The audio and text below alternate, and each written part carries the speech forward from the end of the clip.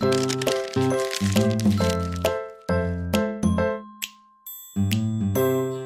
guys, Thunder E here, and we're taking a look at apps on Windows 10 technical preview for phones.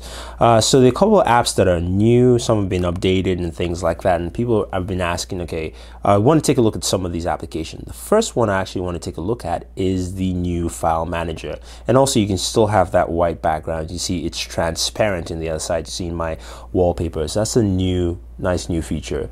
So the new file explorer, this is what it looks like. This is the layout. You have the home, which shows you what you've recently opened. So I opened up a document, and then you have, of course, what's in this device. So how you can sort through the device. If you have an SD card, that will also show up there. So you've got documents, which we have. We can go back to this device.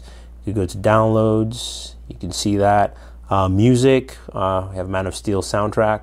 We can go ahead to that, and we can see all the different files. And we can head up one, head up again, head up.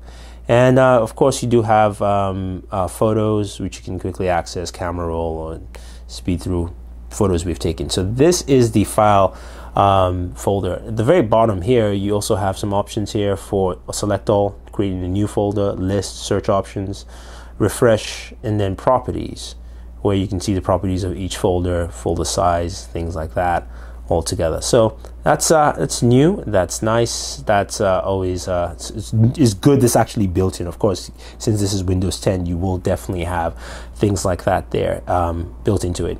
Now, some people also asked about the Xbox Music app. We have now playing recent. We can go into albums and see what albums I have here.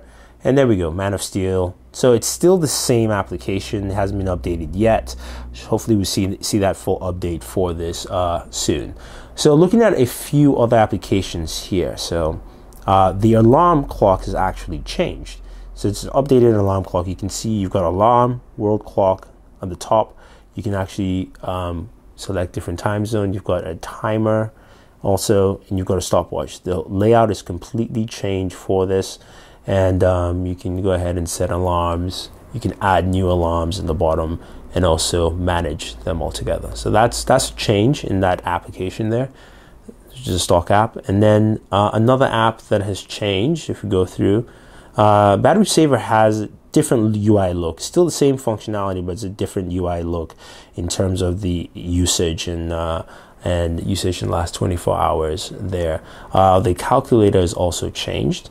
So you now have the same calculator you have on Windows 10 on your PC. Standard calculator here. We can switch to scientific, different types of calculators, converters, temperature, all that stuff here. So we've got a more in-depth calculator. Same you find on Windows 10 on your PC. The calendar has not changed yet, so it's still the same calendar app you will find there.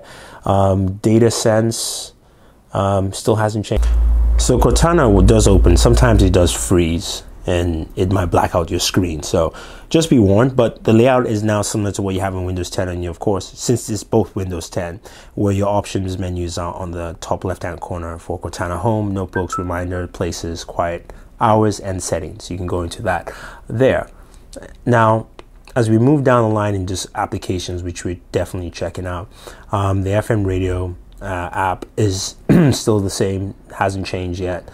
If we go down, the Games app is still the same. It's not the new Xbox app. So if you're looking to see if that has been updated yet, it has not been updated. Still is a very similar layout altogether. Here Drive, here Maps, similar. Same thing, Internet Explorer as we go through the line here.